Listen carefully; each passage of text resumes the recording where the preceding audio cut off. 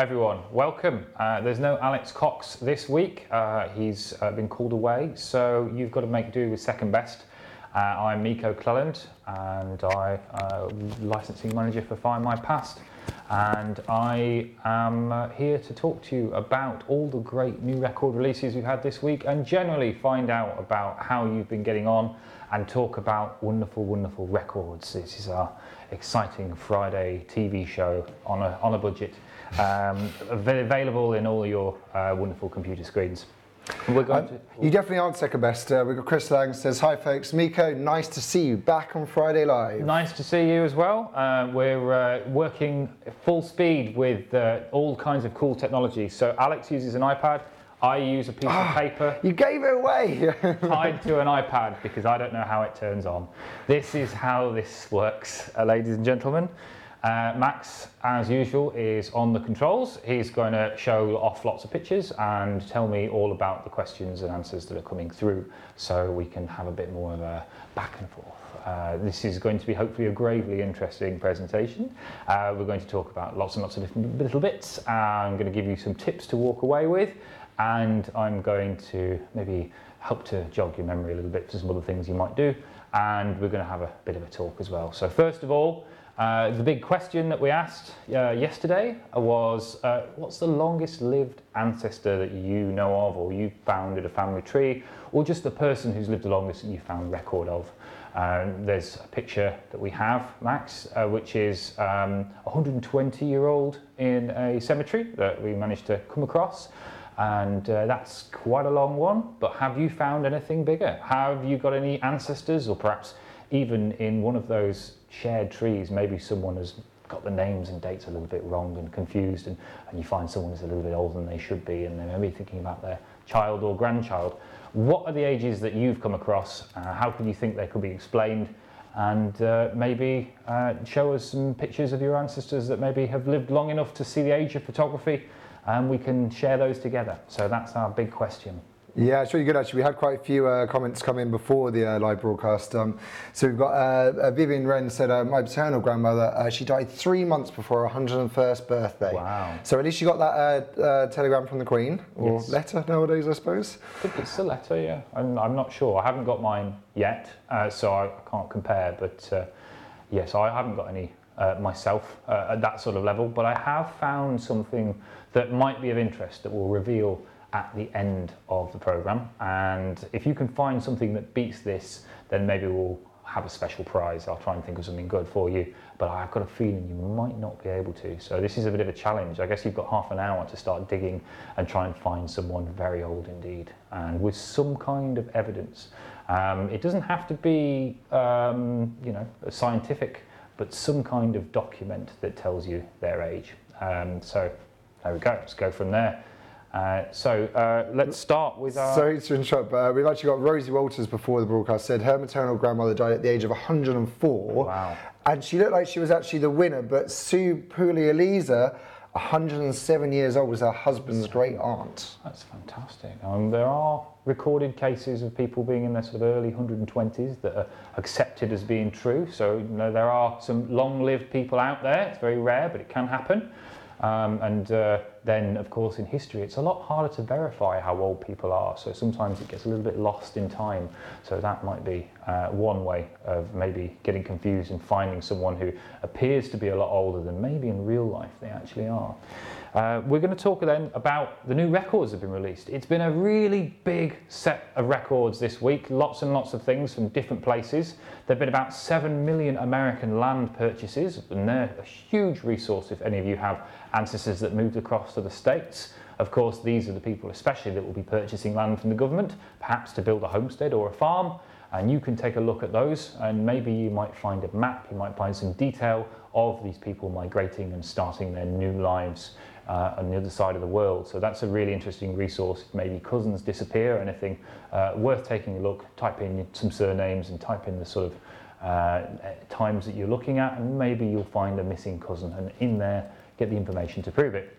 But we also have Catholic registers. We have a huge set of Catholic registers. Findmypast is the home of British and Irish Catholics, as well as Catholics from around the world. So we have lots from the English-speaking world, lots of places in America as well. And of course, if you have perhaps Irish ancestors, when they move to another country, they may not convert, they may stay Catholic, and so we might have to look into these records to find more information. When you look at parish records, remember they're the established church, they're the Church of England, and that means that perhaps, although there was a time where you had to be married in the established church, even if you were of another faith, exception of Quakers and Jews, the fact that there's another church out there that has their own records, and these records have been privately held. Sometimes they're kept in an archive as a custodian, but they're owned by the church, not by the government, like these Church of England records. So that means that you may never have been able to look at them, and when they're online we can search through, and that might be why you can't find the name of someone or find their children being baptised, is because they're not actually of the faith that you're looking in those records. So when we think of parish registers, remember that's only part of the story. There are other faiths out there, and those non-conformists and Catholics and other religions are just as important to take a look at, especially if you can't find someone. Even in those times when Catholicism was persecuted quite heavily in the early years of the sort of 1700s and early 1800s and the late 1600s, where there was maybe still about between sort of 1% and 4% of the country were Catholic, even when they were hiding and under very sort of vicious pain of persecution if they were found. So it's still worth taking a look at these records, especially, as I said, if you have Irish migrant ancestors and more. Maybe you have some Italian ancestors. All these people, perhaps they're in the Catholic churches, and we have records from all over the country as well, and that's growing. It's a huge collection. So that's our first big release today. And of course, then that brings us to our larger topic. These are records that people are dying to get into. These are burial records. We have over 700,000 records from many different family history societies around the country, and they are going into the National Burial Index, which is created by as many family history societies as you can shake a stick at. Lots and lots of societies have come together to create this, and it's a huge resource. It's a wonderful resource. Lots and lots of local experts have come together to fill in details, to give you the names and dates, and that means we can finish some family stories. Although death is not the end, and we'll be talking a little bit more about that shortly, we're going to sort of maybe tie some things together. So let's start perhaps by talking about why burials are so important. There's hopefully a photograph that's maybe flashing up on screen of me with my 5 times great grandparents. They're in Cornwall in a little place called St Blaise. That's a great chance to come face to face with them and to learn a little bit more about them. What I didn't know and didn't get to understand when I look at a burial record is when I see their stone, there's a wonderful little poem on the stone, and I can maybe learn a bit more about them using these extra details that are on these stones. And these burial records can get you to these places. But there are other things that they can tell you. There are wonderful stories, not only just in the records, but in the stones themselves. An interesting story that you may have heard of, it's something that I find quite powerful, and especially as we've talked about Catholic records today. We know that there's been a little bit of enmity between Protestants and Catholics historically, so we're going to show you a very sort of magical grave, a very powerful one. This is from the Netherlands. This is a story of a romance between a Protestant and a Catholic, and they lived in the mid-1800s. The husband died in, I think, 1880, and his wife died in 1888. And when they died, his wife decided not to be buried in the family plot. She decided to be buried as close to the wall as she could, because Catholics and Protestants couldn't be buried in the same place. And so when she was buried, and when they were buried on either side of this wall, they put these stone hands together across the wall to make sure that they could be holding hands forever. A wonderful story that can really show the depth of some love between a couple, between these two partners, and it's something that, again, the stones can tell us a bit more about our ancestors, and that's really, really useful and really, really important. Have you visited any of your ancestors' graves? Have you found anything interesting when you've got there? Tell us. It will be really interesting to find out. Maybe you've got a family crypt or mausoleum or plot, and maybe there's some extra relatives in there that you found just by visiting. Have you been unable to find the stones, even if you're in the right cemetery? So maybe there's some tips we could give. There's lots and lots of things there to talk about, and hopefully maybe we can share some stories ourselves. In terms of those family graves, and perhaps if you've got some interesting ones yourself, we're going to show you something that might make you think a little bit. So have you ever heard of the Metropolitan Sepulchre? So in the 1820s, if you have London ancestors, this will be especially important. London was quite full, so they were bursting at the seams for living people, let alone understanding what they had to do for the dead. And so they invited some proposals for how to deal with this. And there was one particular proposal in the rush of Egyptology, where people got very excited by everything Egyptian, were to build a pyramid on Primrose Hill. If you know where that is, it's now a park. And this pyramid was going to put all of the dead of London inside. It is a huge building that was going to be made on a 18-acre site, more than 90 stories tall, and at the top it was going to have an obelisk, again feeding in that Egyptology craze, and an observatory at the top to watch the stars. It would still be taller than St Paul's Cathedral now. It's a massive thing, and if all of the dead of London were put into this from the 1820s to now, we'd probably almost be full. So that just gives you an idea of it. So when you think about what it's like inside, and we have some pictures of it inside, the proposals, it was going to be almost like a honeycomb of all of these tombs that would contain all of the dead of London, probably around about 5 million dead in total. And so that's a huge thing that would just be absolutely monolithic. It wasn't accepted as a proposal, and they decided to go for the ring of garden cemeteries that you might see Highgate and others, Abney Park, etc., around London. Quite a drastic difference, isn't it? It is. Oh, let's sack off the pyramids and go with the Highgate Cemetery instead. It was more of a French thing. Père Lachaise, if you've ever been to some of the Parisian cemeteries, are much more like gardens, and they're seen as a romantic, kind of beautiful way to respect the dead. Whereas this was, I guess, a little more fashionable. And although ancient Egypt is quite timeless, the trend for the excitement about ancient Egypt, I think, ebbed and flowed a little bit, and it maybe sort of fell out of favour. And I can't imagine how long it would have taken to build and how expensive it would have been as well. So I think perhaps we dodged something a little there, and I don't know how I would enjoy living in London with that looming over me at all times. So that's one thing to think about, that we've just very narrowly avoided one of those interesting stories. So as well as this, we've had some stories, we've shared some things. Anything coming in on the... Yeah, some really good things here. So Chris Lang was very lucky, arrived at the entrance to a churchyard last year with the intention of having to hunt for her great-great-grandparents. Mm-hmm. To her joy, their headstones and those for other family members were a few yards in front of her. Wow, that's exciting, that's brilliant, that's a stroke of luck, isn't it? That's great. I've got another one. This is actually a question for you around burials. So Julia Green asks, hi Julia, she says, I have located burial plots, but they have no headstones. Apart from costs, why else could this be? So this brings us quite neatly to a set of tips that I've prepared to get you started with burial records, and that's one of the tips. So people didn't always have memorials made out of stone. Sometimes they were made out of slate, sometimes they're made out of sandstone, which wore away quite quickly, especially in certain areas where different stones were more popular or easier to get hold of.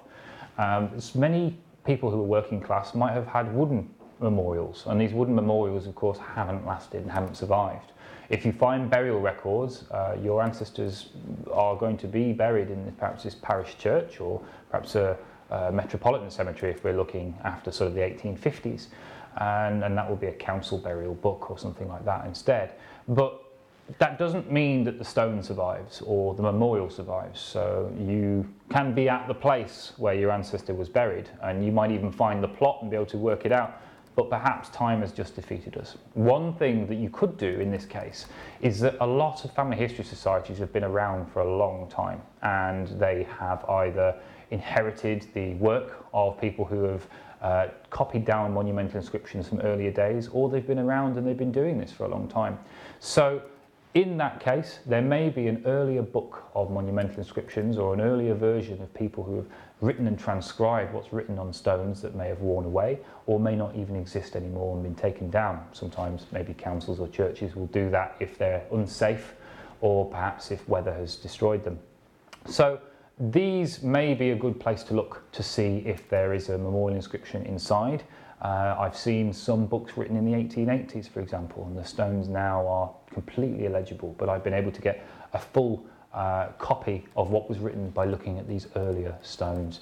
One particular society that I've been working with in Scotland have done some amazing work with buried stones. So when you go to a cemetery, and please don't do this yourselves, because it's one of those don't try this at home things, where they've taken a survey of the ground and they've found stones that have fallen over and then over time been covered up by the soil, and they've been able to turn them over very delicately and using very sort of specialist knowledge and transcribe and take photos of those stones so that that knowledge is restored and kept. And these are very, very old inscriptions that are very well preserved as well, so you know they are definitely still there. And sometimes if you're in a cemetery and you may see a little mound, perhaps it may be the remains of a buried stone and things, so you know they do exist. As I said, don't please look for them yourself, especially don't take a spade to a graveyard and start digging, because there are numerous laws and reasons why that's not a good idea. Just generally frowned upon. I would say so. But perhaps get in touch again with the local family history society, maybe even the local council, and they might be able to help you a little bit more. It's interesting actually, there's a few people coming with some comments related around the lack of headstone. So Sue Kelly says, I found my relative in a grave that was reused as there hadn't been a memorial stone. She found the details in an old burial book. And also there's a couple of questions, if you've got time for a question. Yes, of course, yes. So Nick Hancock, hi Nick, he says, why were christening and burial records recorded but not date of birth / death? So he's thinking pre-1837 registration. Yes. Well, if you think about this, it's where the church comes in. So the church doesn't really mind when you're born. Dutiful priests might decide to record it as a matter of course. But they are paid for the christening ceremony, and they perform the christening ceremony, and then that's their job done. So they're not really there for the birth or part of it. So that's why they're not in there. The government wants to know that people are alive, and that's why they started with birth records, and they want to know these things. But the church really wants to make sure that they're baptised, and if they're not baptised, then they want to know why. But they're interested in that section. And the same with burials. If someone is buried, there's an assumption. Usually it's within a few days of death, and you can usually say it's 2 or 3 days, sometimes the day after, sometimes on the day. But for very many reasons, not very long afterwards. And when it is, there's usually a very specific reason, like perhaps a coroner needs to look at something and it needs to be a post-mortem. But for the most part, again, the cemetery, the church only cares about the date that the burial took place, because that's the bit that they're involved with. So that's the thing. So there are other ways you can get hold of this information. So sometimes dutiful priests will write it down, not always, more often they won't. And then there are other records that might help. And I am going to cover a few very shortly as well. So in terms of these extra tips, another tip of course is that people weren't always buried where they were born. So in the 1700s, almost half of the people weren't buried in the parish that they were born in. So think about this when you're taking your family history search. We have a new slider on our website where you can search with a bit of a radius and move larger and smaller and radiuses. People, unless perhaps you're talking about Yorkshire and Lancashire, when people saw a county boundary, it wasn't a hard brick wall they couldn't cross. They could just move along the way and keep on with their lives, and people did. And so if you're looking for people on perhaps a county boundary or something like that, this will really help. Most people stayed within around about a 20-mile radius. They didn't really move past that unless there was a really big event. So perhaps in the West Country, in Devon and Cornwall, when the mines started to dry up, people moved anywhere they could find work. And then of course when other people left, then the businesses that supported those industries also then had less work, and then they moved also. So that might be one reason, and there are some big events that may have happened in history that may cause this. But outside of that, 20-mile radius is your idea, and take a look there, and don't discount those people who might be a parish or two over. And so when you're looking at those burial records, think about that when you're going through, and even think about things that might be in the next county over, as long as it's in that 20-mile radius, it's worth taking a look at and worth exploring in more detail. And so when we talk about other records and things that might help, death is not the end. They say in different places, I enjoy collecting these sorts of phrases. In Russia, they say you live as long as you're remembered.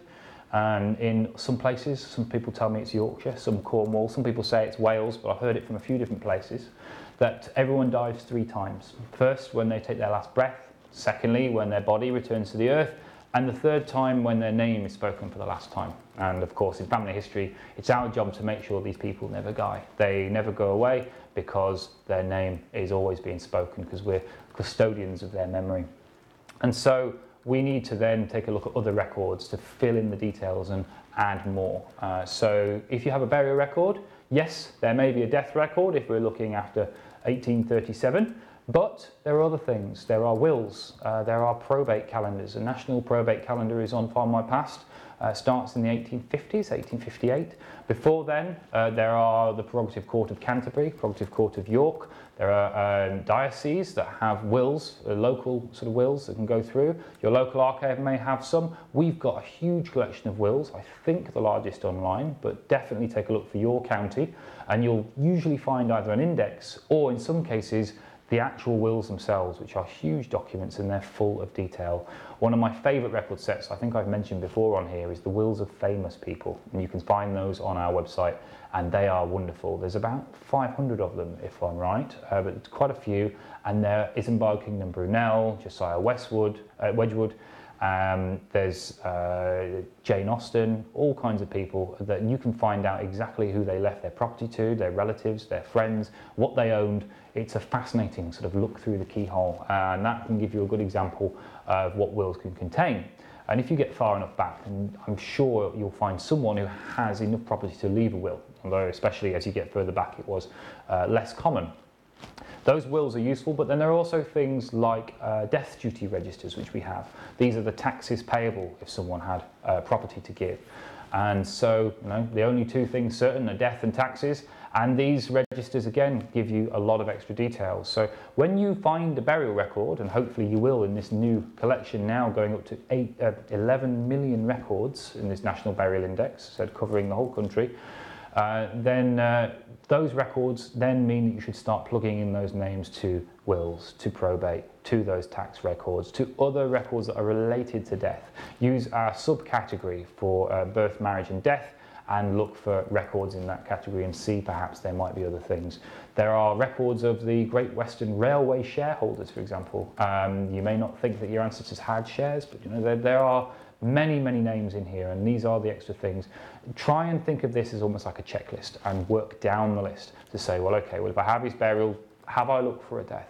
If I looked in newspapers, I may find an obituary, I may find a death notice. An obituary tends to be about a week after a death notice. So take a look in later editions of the same newspaper and maybe you'll find something. You might even find a photograph of the deceased. And so there are absolutely fantastic things to find if you start running down this list and say, well, is there been any kind of probate? Has a will been found? And just keep looking through, and until you're very certain you've looked through everything and you've either found or proven that it's not there, then keep that list open and keep looking for those things. If you know that someone's buried somewhere, have you looked for a monumental inscription? Have you been to the cemetery, or have you sort of tried to find out to see if you can find some kind of memorial? Everything can help. It's all a jigsaw and it all comes together to make a grand thing that can help tell that ancestor's story and make sure that we never forget who they were. What else do we have, Max? I know I've been talking for far too long, or maybe like the sound of my own voice too much. It's been really good. I'm just a bit concerned about the time, because at 4:30 people are going to start making noise in the office. So let's try and rattle through this as quickly as possible. Okay. We've got a couple of really good questions. So this one's quite, I don't know if you know the answer, quite broad one. It says, a few of my family were buried in Manchester cemeteries, which are now playing fields or parks. What happens to the remains in these graves? Are they moved or just covered? Also, what happens to the memorials? For the most part, they tend to remove the memorials and leave bodies. An example I can think of is Westminster Abbey. If you've ever been to Westminster Abbey, there's a large garden outside. That garden was the churchyard of Westminster Abbey, and they just took the stones away. The council actually store the stones. I've been trying to get hold of one of them for quite some time, just to find out what's on there, but they're in a warehouse somewhere, I was told by someone in the council. They may be stored, they may be moved somewhere. In some cases I know that they've been broken up or they've been used as paving slabs, depending also on the sort of year and era and outlook of your local council as to what they might do and how much they care about history. The answer might be different, but I would assume it's a very expensive thing to exhume bodies and to put them into another place. If there was perhaps a very special reason for doing so, it may have happened, but for the most part, these people will still be there. So if you do go to that playing field, then you are standing where your ancestors are, and take heart in that. Maybe if you can find an earlier map of plots, you might be able to work out exactly where they are. And I would get in touch with the local council or the local church, if it's a churchyard, something like that, to say, do you know what has happened to these stones? And maybe they've kept some. Sometimes they make a little, almost like a census of these stones before they get rid of them so that they have a record. Any of these things can really help you. So take a look at that, and that would be my next port of call, I think. On the subject of when you were talking about visiting graveyards, Limby Thomas says, graveyards need to have a portaloo. I always need the loo within minutes of getting there. Is that something that you've experienced as well, Myko? It's not. I mean, I do enjoy a graveyard. I go to as many as I can find, and when I'm on holiday I'll often sneak into one and just take a look at the different memorials that are found and find it quite fascinating and really interesting, especially in Europe, where often they have photographs of the deceased on there and sometimes a little bit more elaborate. But yes, I mean, often a lot of these local churches are open, and maybe try in there, that might be helpful. I was going to say, actually, would you, it's a bit of a morbid subject, but what's probably the most interesting graveyard that you've been to? And how far afield is it? Would you recommend people visit? Because on that topic, I went to New Orleans fairly recently, and obviously their cemeteries are amazing, all the mini mausoleums. I even saw Nicolas Cage's cryptobe. Yes, the pyramid. Yes. That's right. Yes, I know of that one. I've been there too. It's got a crack in it as well now after some things, and no one knows if Nicolas Cage knows about the crack. I remember hearing about that. Well, he might do now. Yes. Sorry, Nicholas. The most interesting one, I would say, probably, I do really like the Parisian sort of garden cemeteries, and also there's some interesting cemeteries in London that do the same. Highgate has got a wonderful tour if you get a chance to take a look at the guided part of the cemetery. But I think no one really does death like those that sort of do the big memento mori and things. Greyfriars Cemetery in Edinburgh, I think, has a very sort of special part on the list, just purely because it's so old. It has so many different stories. Every single stone you can go through has these fantastic carvings that are almost magical, many quite heavily worn away, about the names that come through, the stories of the Covenanters that were left outside in this open prison, and all of these different hundreds of thousands of people have been buried there over the times. Everything is in there. That's a wonderful place to take a look at and to walk through. It's open during the day and the night. I would start by going during the day, and if you feel brave enough, maybe go back at night. And maybe if you're feeling very brave, maybe take a look on Wikipedia or Google and have a look for Bloody Mackenzie, and see if you feel brave enough to knock on his tomb, and let me know how that goes. But there are some nice stories in there as well. You probably know about Greyfriars Bobby, the dog that kept watch over his dead master's grave and things. So that's somewhere that has it all, really. So I think of all these different wonderful magical places, Greyfriars has scary sort of macabre stories, but it has heartwarming tales, and it has so many things in it, and that's all this is really about. It's all about the stories, and so that's why I think that's my favourite. Yeah, Greyfriars has had a couple of mentions in the comments, and Elsa Churchill from Society of Genealogists says Abney Park is pure Gothic. Yes. And yeah, I think it's quite an amazing aesthetic. Right, I've got quite a specific question for you now. I don't know if you know the answer, but I'm going to give it a go anyway. So Paul Van Doodson, hi Paul if you're watching, says, my great-great-great-grandfather died in 1881. I found it in your monumental inscriptions. When I contacted the church, they said all their records were destroyed in a fire. But why doesn't he have a BMD reference? I can't find his death at all. If the church's records were destroyed, that shouldn't matter if it's a monumental inscription, because this relates to a stone or some kind of memorial. So I would say then your port of call is to try and find that, whether it's in the church, whether it's a sort of memorial inside, or if it's a gravestone outside, that will be the place to look. Their burial records may well have been destroyed, and that's another kind of record, and that would be unfortunate. Sometimes it happens, and I know it's terrible, but take a look at bishops' transcripts as well, which is a second copy of records sent to the bishop every year, and that might give you the information. It tends to be a little more sparse, but that sort of period it should exist, and those bishops' transcripts might give you a second chance to find a burial date. Although, again, the memorial inscription, if you find the stone, that's another thing to add to your collection and take a photo of and add that too. There's some suggestions in the comments on a group field trips to Greyfriars. Also, it must be said that it was noticed some of your puns you were slipping in earlier. Good. A hashtag has sprung up. Hashtag Myko Dad Jokes. I have a feeling that's one gift that we'll keep on giving. Yeah. It's terrible. I put the fun into funeral. There we go. I'm here all week. I was going to say, well, you actually know that brings a nice. You're back next week. That's yes, I am. As you may know, or you may guess, with my responsibility being Scottish records and Findmypast, there's a very notable birthday next week. I can't promise there won't be any poetry, but we have some exciting Scottish announcements and some things to talk about then. So I'll be seeing you next week as well, but with Alex as well, so you don't have to listen to just me. I think you can relax your ears a little bit there. Maybe we can all have a wee dram together. Of Iron Brew, of course. Oh yeah, of course, yes. Of Iron Brew, yeah. We'd like to maybe do that. I was going to say as well, on the subject of graveyards being fantastic, Cindy Pennington says, graveyards are a common obsession with family historians. Another good question, which one is your favourite? Mine is the Glasgow necropolis at the moment, so we already got to that.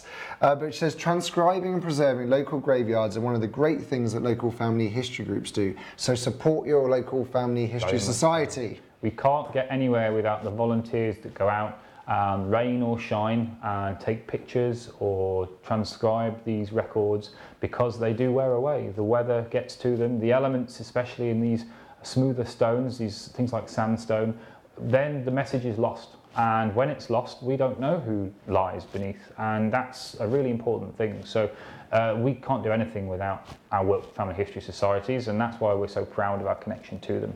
Another reason why next week's release is kind of exciting. But do support your local family history society, join them if possible, visit them for their meetings, go to research with them, and if you can, volunteer to help, because they are just fantastic when it comes to creating records, and we're very proud to have a home for them here at Findmypast. On back to the question of the week, just because I think we need to get wrapping up now.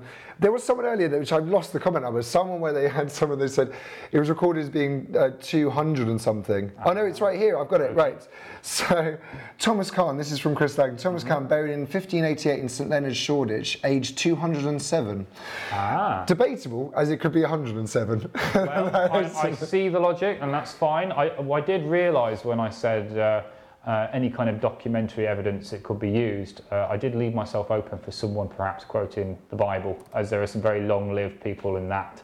But no one, I hope, took the easy route and used that as a way of getting a long-lived person.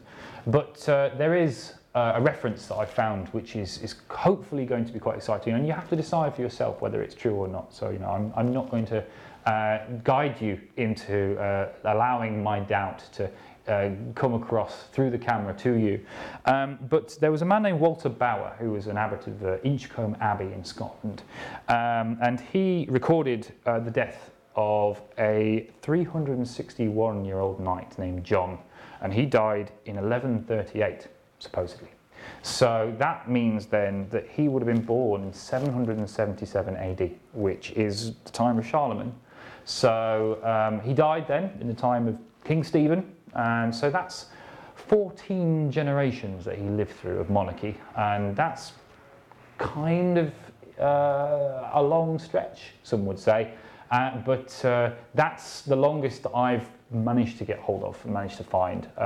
This night was supposedly Arthurian as well, so perhaps again the dates are a little bit mixed up.